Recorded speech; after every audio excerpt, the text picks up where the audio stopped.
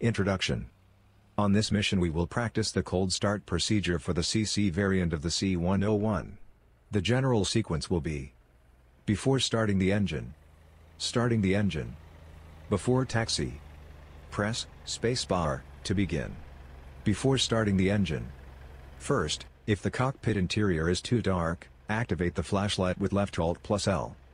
Press spacebar to continue. Open the oxygen valve lever on the right console with a right click. The next action would be carried out by the flight instructor at the back seat, but as this mission is for single player we will do it ourselves.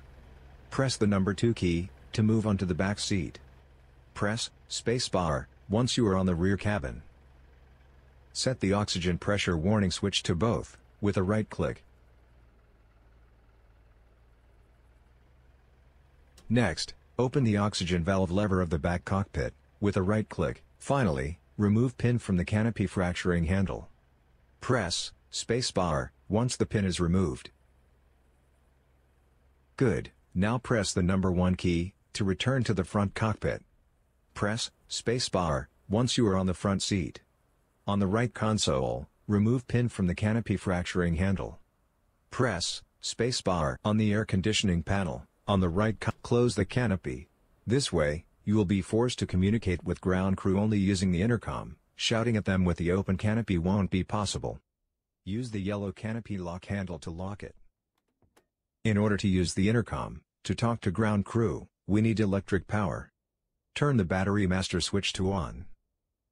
Check the voltmeter, it should read 23 to 24 volts.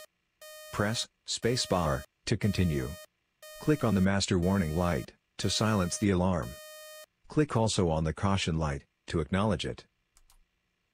Activate the floodlights for a better view of the side consoles. To indicate that a pilot is on board, turn navigation lights to on. Use bright on day, dim on night.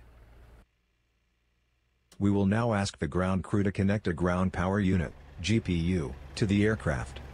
Place audio selector on INT, intercom.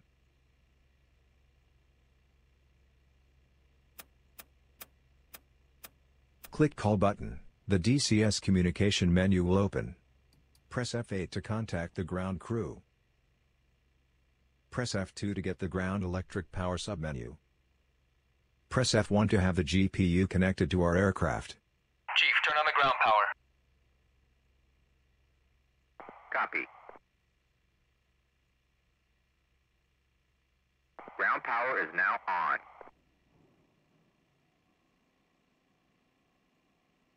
The green GPU indicator indicates that the external GPU is now connected to our aircraft. Click the highlighted button to switch the GPU onto the aircraft's electric circuit. The GPU button will display on once the GPU is online. The batteries are automatically disconnected, as indicated by their off lights.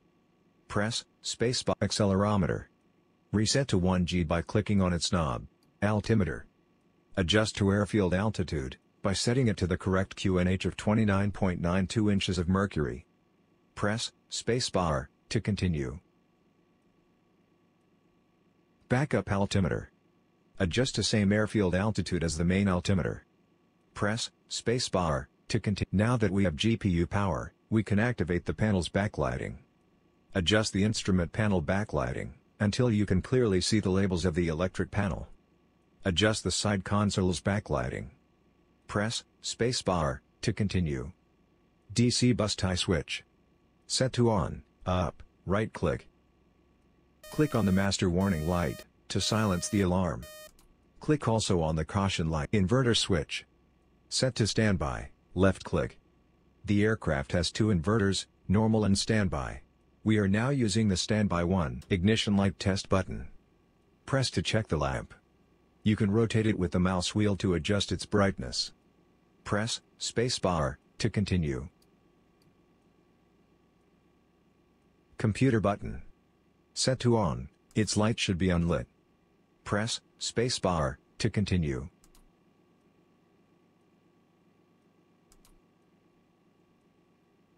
Check fuel tank indicators. They should be green if the corresponding tank has fuel, red if empty. The C-101 has 4 fuel tanks. Fuselage. Wing center. left and right wings. It doesn't have external fuel tank capability, nor aerial refueling. Press spacebar to continue. Test fuel transfer pump, left wing tank. The pump has two modes, auto, right click, and manual, left click. Test both modes, checking that the pressure light turns green for each mode of the pump. At the end of the test, leave the pump on the off position. Press test fuel transfer pump, center wing tank. Repeat the previous test with this pump. At the end of the test, leave the pump on the off position. Press space test fuel transfer pump, center wing tank. Repeat the previous test with this pump. At the end of the test, leave the pump on the off position.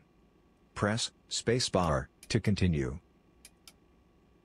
Test fuel transfer pump, right wing tank. Repeat the previous test with this pump.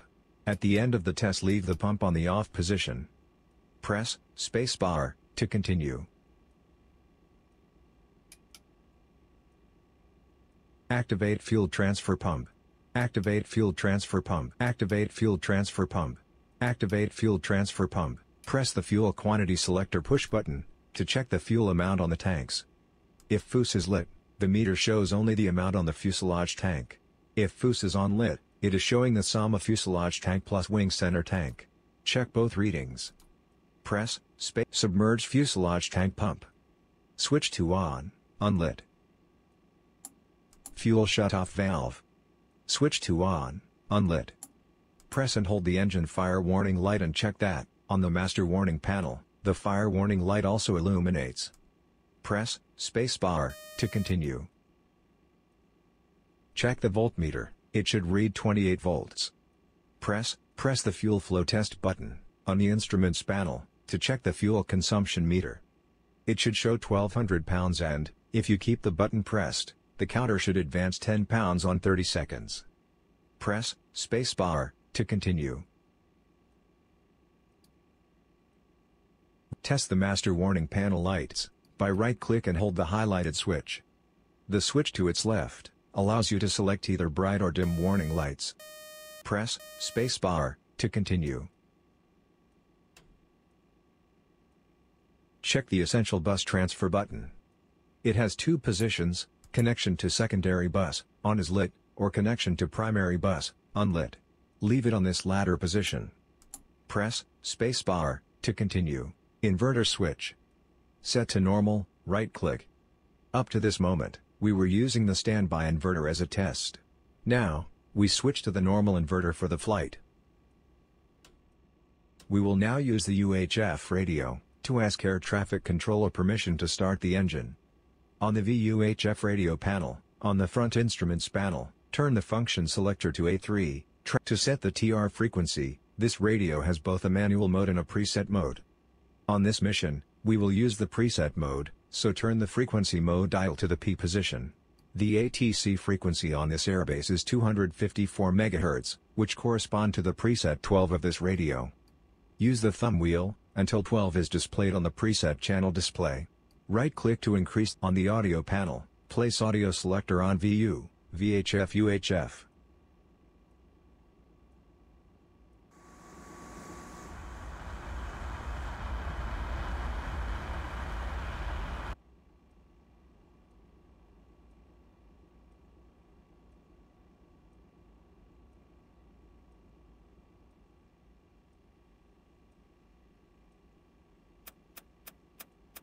Click the call button. The DCS communication menu will open. Press F5 to contact the air traffic controller. Press F1 to select the MyCop airbase. Press F3 to request permission to start. Once the controller gives you clearance, press F12 to close the communications menu. Press spacebar to continue. Starting the engine. Turn on the anti-collision beacon to signal everyone that the engine will be starting shortly. Ignition switch to start, right-click, keep for 2 seconds. Indicator light is lit. When N2 reaches 10%, click on the throttle lever to advance it to idle position. Check that the warning fuel spray turns off on the warning panel, as the fuel pump activates automatically. ITT should have reading before 10 seconds. N1 should show reading before N2 reaches 20%. Oil pressure should rise within 10 seconds. The fuel flow meter should show 200 pounds per hour.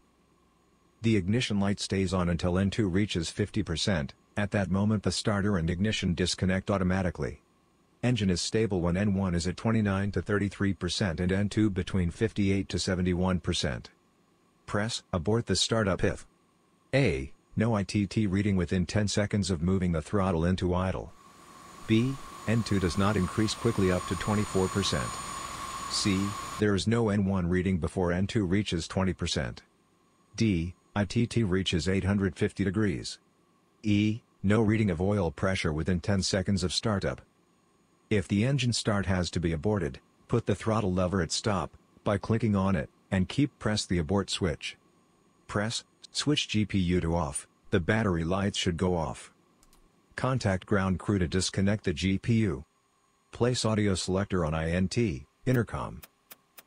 Click call button, the DCS communication menu will open. Press F8 to contact the ground crew. Press F2 to get the ground electric power submenu. Press F2 to have the Chief, turn GPU off the ground disconnected power. from our aircraft.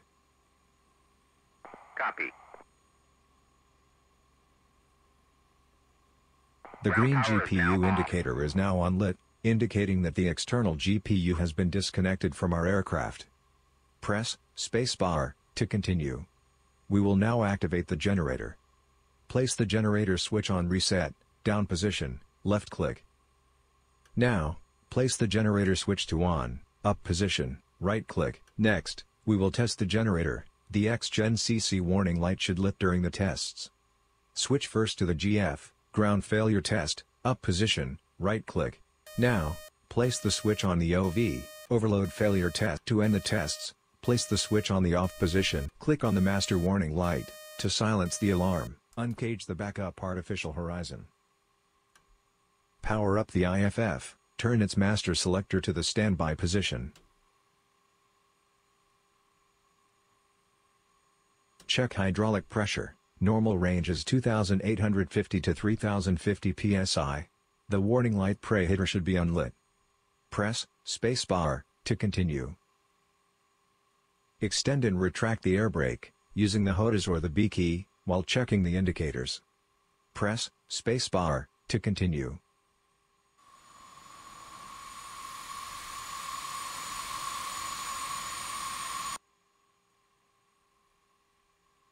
Extend the flaps, using the HOTAS or the left shift plus F or left control plus F keys, to the takeoff position and then the down position.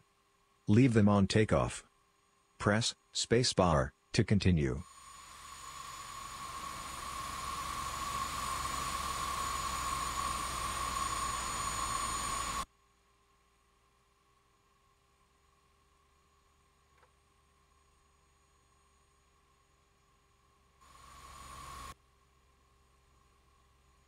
Check elevator trim.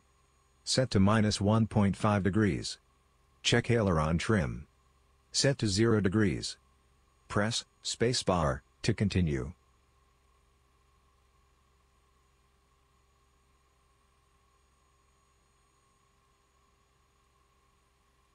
Check pitot heat. Turn to on if the flight will encounter low temperatures.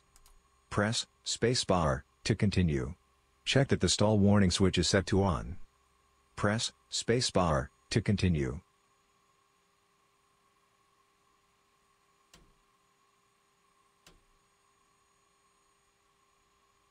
Check the engine's anti-icing system.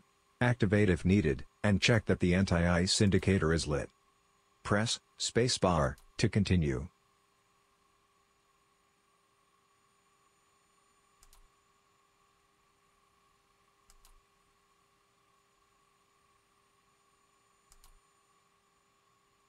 Set radio altimeter switch to on, up right click. Power on the VHF and nav radio. Set radio mode to PWR position. Set navigation mode dial to nav. We will now check the engine's computer. Throttle to idle. Disconnect the computer, the warning light computer illuminates. Wait for the engine to stabilize, then press spacebar to continue.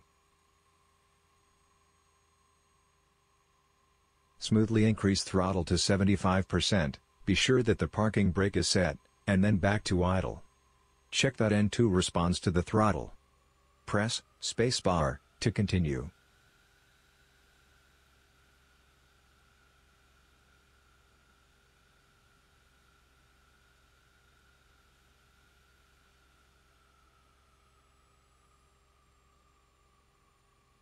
Click on the caution light to acknowledge it. The test is finished. Connect the computer by clicking on its button. Check that the attitude and heading reference system, AHRS, gyroscopes, have finished their alignment. The following headings should match: RMI heading, HSI heading, magnetic compass heading. If they match, the AHRS is aligned. Press spacebar to continue. This finishes the cold start procedure. The sequences covered were: before starting the engine, starting the engine, before taxi. The taxi and takeoff procedures will be covered on the next mission. You can now press escape and exit this mission.